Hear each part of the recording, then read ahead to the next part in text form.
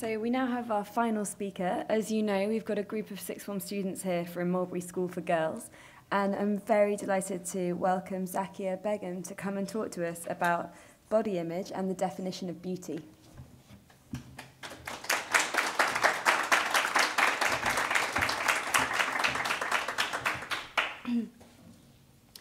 Beauty, B-E-A-U-T-Y. What does it actually mean? Good afternoon. My name is Zakia Begum, and I'm currently studying at Mulberry School for Girls, where I'm in year 12. Today I'm here to share an exciting project full of intriguing work from Shape Your Culture campaign that runs at Mulberry and in many other schools. I'm currently writing an article on beauty for the zine that we are making.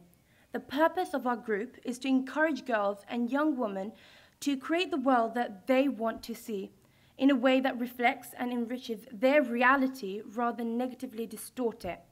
Shape Your Culture is here to empower and motivate people to show that culture can be something we create and consume. We want to show that small actions can have big effects, and we aim to question the accepted norm.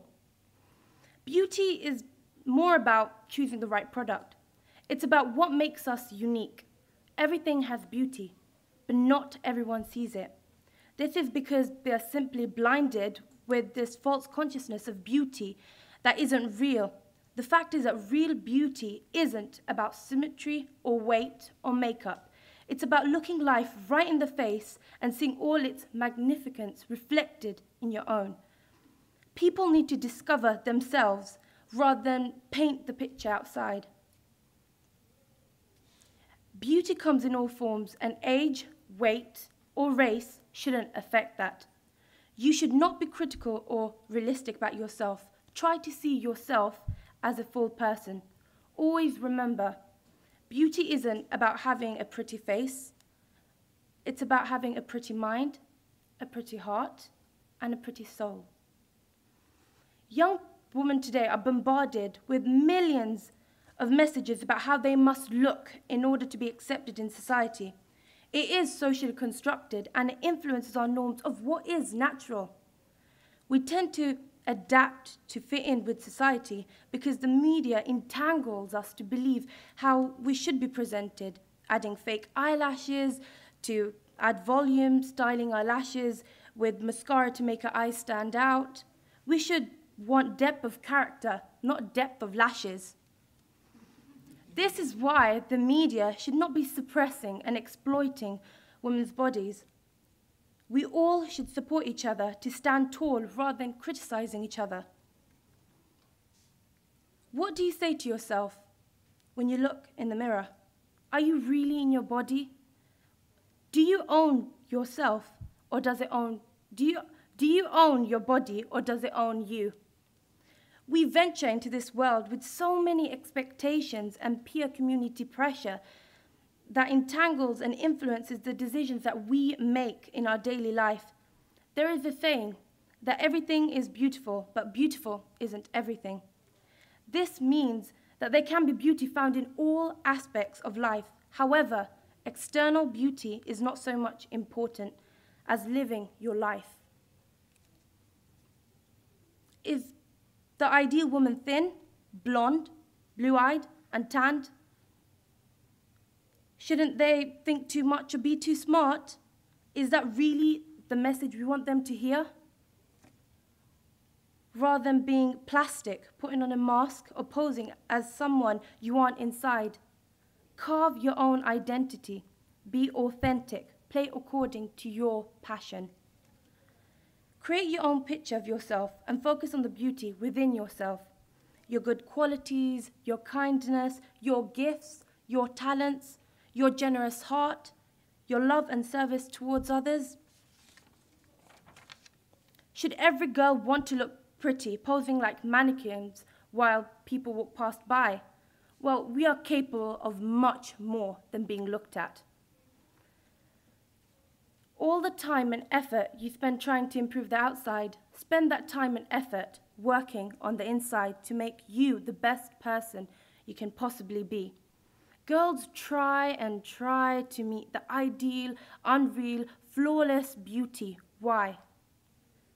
Peer pressure that influences our world and society. There is a cost to beauty. It costs money, pain, time, and there is an emotional and mental cost of it as well.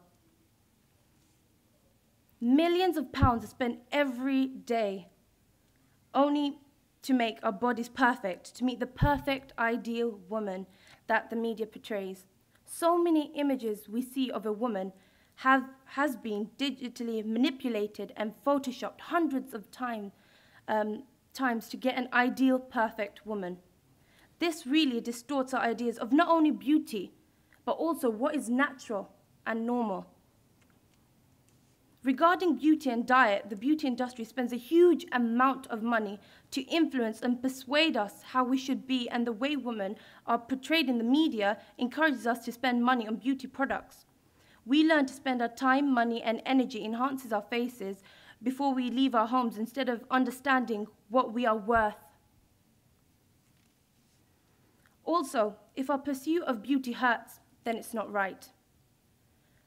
When wearing high heels that cause pain, but that smile on your face doesn't seem to embody it at all. Why? Why the pain? I mean, some become bulimic, while others become anorexic or even obese because of the depression and stress around them. The beauty industry is ugly. So what is beauty? From here, now, and in this minute, I believe that beauty is a constructed concept made real only by our cultures. Why, unfortunately, do many people still seek this kind of beauty? Just because they think that the only way they will be accepted is by the physical appearance. But are the values that the media broadcast correct? Does this beauty really exist? But unfortunately, in the names of beauty, many end up losing health, money, self-esteem, and their lives. As a result of this obsession, they lose focus, the direction of their lives. Women are capable of much more than being looked at. There is more than meets the eye. Why should we have to grin and bear it? Why the pain? Why can't we just live in a society where beauty doesn't offer you pain? Let's make it a world where beauty is the expression of the individuality and not a cause of anxiety. Thank you.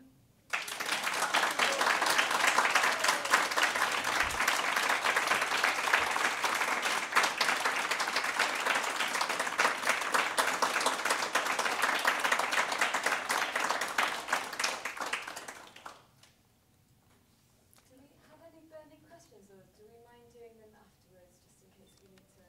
Has anyone got? But if there's one or two, we might just quickly take them. No? Then, oh, okay. Yep, go for it. Hello. Amongst your friends at school, how much discussion is there about the whole concept of beauty and what beauty is, and how much pressure do you feel with your group of friends at school? Well, wow. We actually talk about beauty every single day, every single minute. Actually, is my eyes okay? Is my mascara, is the depth of it is okay?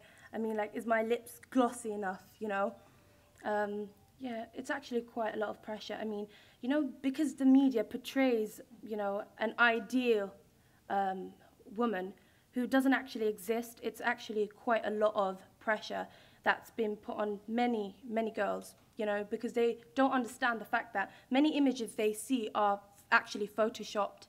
And being aware of that actually does, show a clear picture of what, we are supposed to look like. I mean, it's not only about the way you look, it's actually who you are that defines you, your personality, your talent. It doesn't always have to be your looks. A person can be really ugly, from the outside, but, your talent, your passion, the way you are can actually make you fantastic. Thank you.